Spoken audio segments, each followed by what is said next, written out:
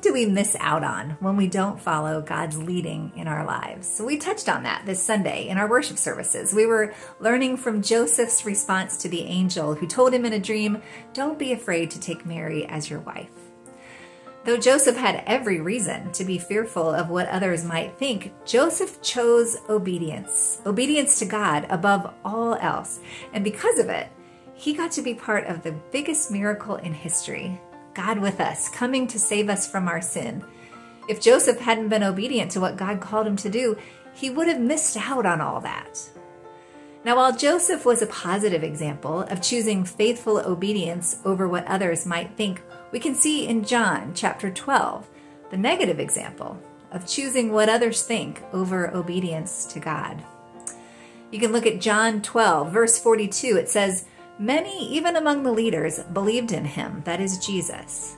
"But because of the Pharisees, they would not openly acknowledge their faith, for fear they would be put out of the synagogue."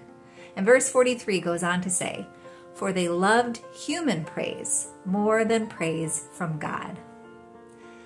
We can see that many chose to surrender to the opinions of the people in power rather than to the will of God. And because of that choice, they missed out on being with Jesus in the flesh. They had him in their very midst, and yet they chose to turn away in favor of approval from human authorities. How many times do we love human praise more than praise from God? Listen, we all do it. Human praise feels good in the moment, and praise from God is less tangible. But one is momentary, and the other is eternal. And what moments and miracles do we miss out on when we choose to please people rather than God? It's something to think about today, something to have an honest conversation with God about. Allow God to search your heart for where you're resistant to following him. Ask him to reveal to you if that resistance comes from a fear of disappointment or disapproval from someone else.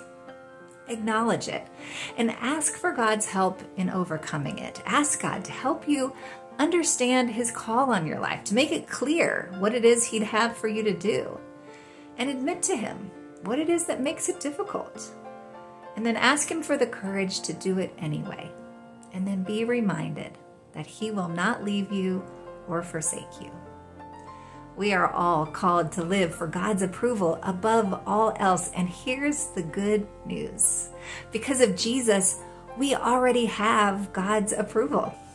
So don't miss the moments and miracles that he has in store for you.